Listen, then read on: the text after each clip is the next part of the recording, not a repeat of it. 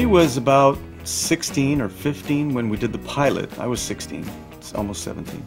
So yeah, we were little kids when we did this, and little did we know we were getting like 35 share numbers. You know, that so many people were watching us, and that was just the United States. Marie and I, after the show ended, we traveled the world, and places like Singapore, where the show was huge, and Taiwan, and all these places. It was huge worldwide, and we had no idea. You know, we were just doing our thing. We had a 300-page script. We learned our thing. We learned the dance routines, the ice skating routines, the comedy skits, having the time of our lives, hardly getting any sleep, and millions of people were watching this thing.